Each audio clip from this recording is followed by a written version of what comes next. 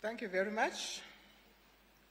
It is now my honor and privilege to invite you, Mr. President, to address the newly sworn in government officials and the nation at large. Mr. President, sir.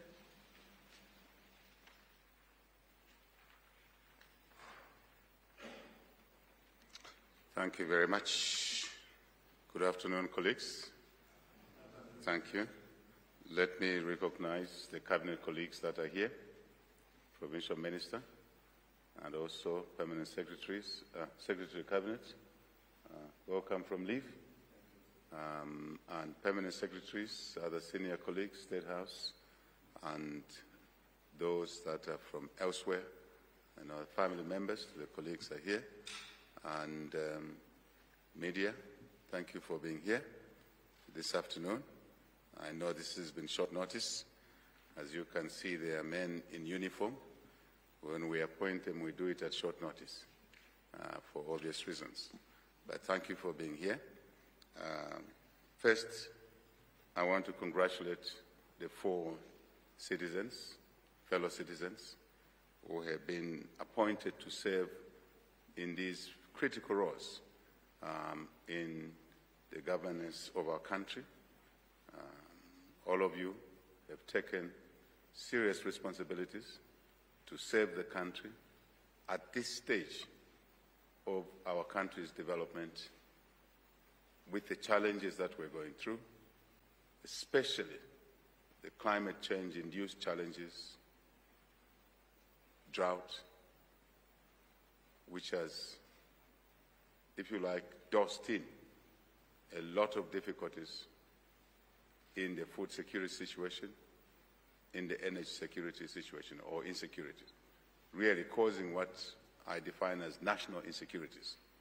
So you're coming in at a time that you need, having accepted, and congratulating you, and you having accepted, to exert all your skills, all your energies in serving our lovely country.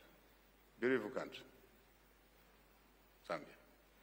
Yes, we have challenges, but your government, your new dawn UPND government, has worked very hard, 3 years and some days, to reconstruct the country in many ways, especially the economic area, so we can support the social side. And so you will be expected to perform your roles diligently. For the permanent secretary, you are going into water.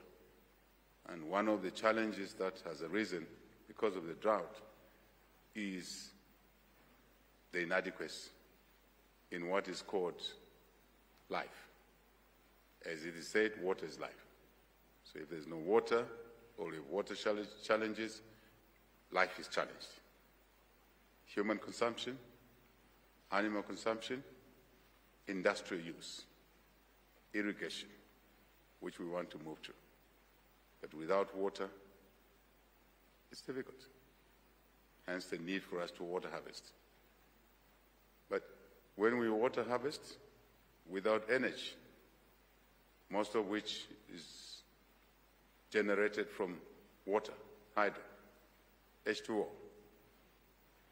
since you're a technical man, then we have a double tragedy, which leads to a triple tragedy in terms of slowing down the economic activity. So, PS Kamanga, you are a veteran in this area, and you have been carefully selected after a lot of thoughtfulness to the process, and you are the citizen that can help us to conserve the water. Water and sanitation, conserve the water, water harvest, irrigation, and, of course, precision irrigation. You and your minister are experts in this area, and we want to see a team, one team, not teams, one team, each member performing their respective function.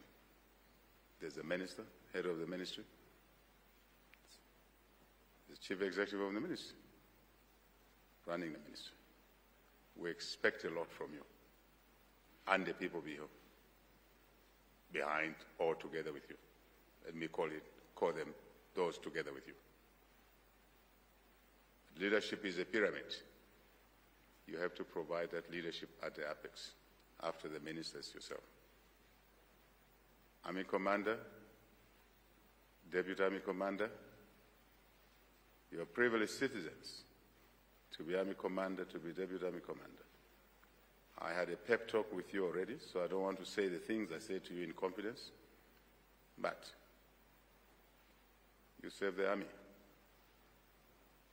As Commander-in-Chief, who is here, Army Commander, Deputy Army Commander, men and women, officers, non-commissioned officers, non-military staff, all come together to deliver for Zambia through the Zambia. The military function is important, but you have to support a country when it's going through challenges like this. Food production, infrastructure doesn't make you a lesser soldier, actually makes you a stronger soldier to be engaged in the country's economic challenges. We discussed quite a bit privately. And teamwork. Ambassador, High Commissioner, so you're High Commissioner in Kenya. You've already been in Kenya. You're Deputy High Commissioner. You know the station. Let's get on with the job. We want to see investments, not just from overseas, but from African countries as well, joint ventures. You're not on holiday. You were saying that to your colleagues in China last week, that you're not on holiday. There's a perception that going in the embassy is going to leisure, holiday. Foreign affairs, there's a perception that foreign affairs is a holiday place. No. It is to work. What sort of work? Promote Zambia. Anchored on two aspects, foreign policy. Mr. Kamanga, foreign policy of Zambia under this government is anchored on two things. Peace, security, stability. One. Two, economic diplomacy. That's it. So, a diplomat, Zambian diplomats must contribute towards peace, security, and stability. Zambian diplomat must be checking this month how many investments, opportunities have I pushed back home to headquarters.